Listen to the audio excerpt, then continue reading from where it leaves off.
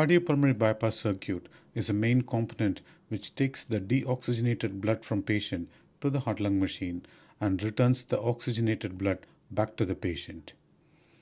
Tubing configuration changes depends on the patient size and blood flow from adult to neonate. Half an inch blue line, 3/8 red line, quarter inch green, blue, yellow, white and red. Green is used for gases. So in the whole pile, half an inch blue line is used for venous, red 3/8 for arterial, green, blue, yellow, white are used as pump suckers or vent, depends on the perfusion department protocol. Solid green is used for gas transfer. Cardiopulmonary bypass tubing comes in two different wall thickness, 3 by 332 and 1 by 116. This is half an inch by 3 by 332, 3/8 by 3 by 332 wall thickness, quarter inch by 1 by 116 wall thickness. There are different types and sizes of tubing may be used throughout the circuit. For example, tubing used to monitor pressure is different to tubing for the actual circulatory support.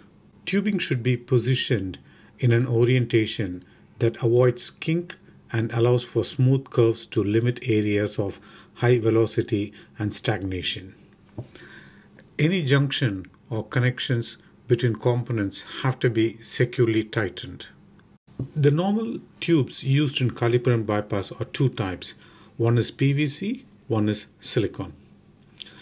First we'll see about the PVC. Polyvinyl chloride, PVC, is a common tubing material used today in cardiopulmonary bypass. PVC is made up of polymer chains with polar carbon chloride bonds.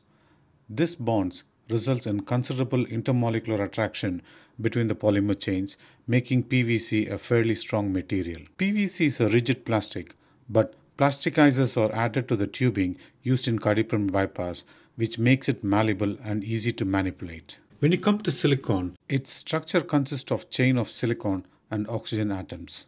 The molecule structure of silicone rubber result in with very flexible but weak chain.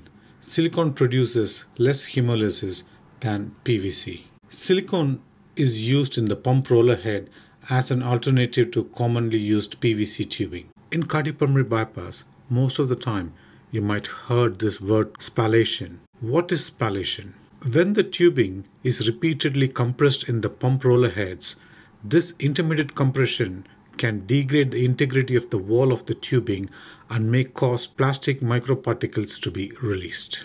You might come across these purge lines. All the purge lines used in cardiopulmonary bypass should have a one-way valve. That is from the pressure side to the non-pressure side, from arterial side to the venous side, because arterial side is the pressure side and venous side is the non-pressure side.